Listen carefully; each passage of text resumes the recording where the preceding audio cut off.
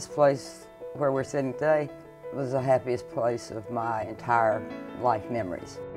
Darla Moore is one of the nation's most successful businesswomen. She made her mark in New York City, but her heart is in Lake City, where she grew up. This was my grandmother and grandfather's home. It was originally the family's home place. At that time, it was extremely rural. All row crops and cotton, tobacco, corn. And they yet were educated people, which is very unusual at that time, and particularly in these parts. And by that I mean college educated. So they had a little different take on the world and on life, but still very, very traditional. And I loved the activity of the farm. It was so busy all the time. But Moore set her sights beyond Lake City as she moved into her teenage years. And started to feel rebelliousness and want to see the world. I had as deep a desire to get out of the South as I had for anything else. After the University of South Carolina, she moved to Washington, D.C., where she worked for the Republican National Committee. The every 2-year cycle of politics became evident to me pretty quickly that that was a pretty unstable way of living, sort of feast or famine every 2 years. So she made a dramatic life change. I didn't know what a balance sheet was when I went to business school. So we're talking very rudimentary knowledge of what I was doing at the time, but it sounded good. I figured I'd find something to do if I got an MBA. And that she did. With her MBA from George Washington University, she began in banking.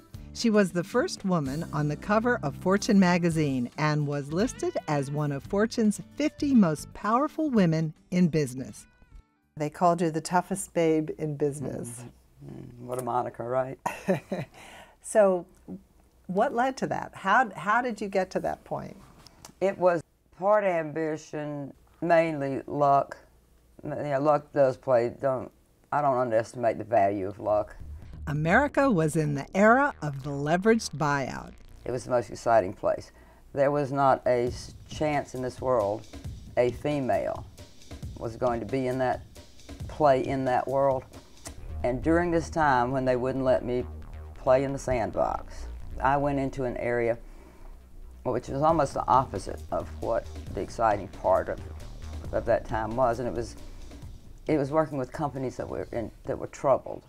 I had developed a credibility and a product that was designed to work with companies that were bankrupt. She was also not afraid to stand up to the powerful, such as corporate raider T. Boone Pickens, when his company, Mesa Petroleum, found itself in financial trouble. One of the reasons I ended up on that cover is that deal, because I was the one that sent to Boone and said, "You got to go." After decades in New York, she began to shift her base to Lake City.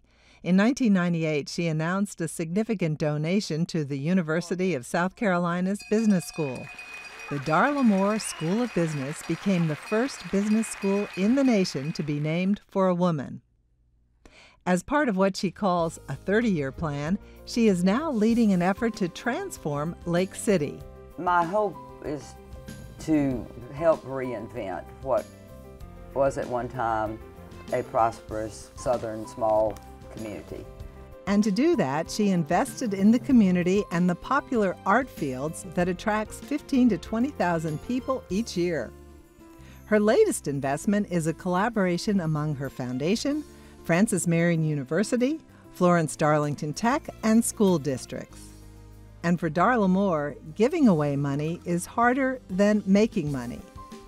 The responsibility you feel towards the people you're trying to help. It shifts your whole mentality and your whole worldview. It's because philanthropy is investing. I mean, I've invested massively in this state. It crosses my mind sometimes whether, oh boy, have I done the right thing? But that's what I mean by the sense of responsibility. I've invested in my hometown, in my home state, in my home college, university, in other college. I am long South Carolina. Lot of responsibility goes with that. Enjoy.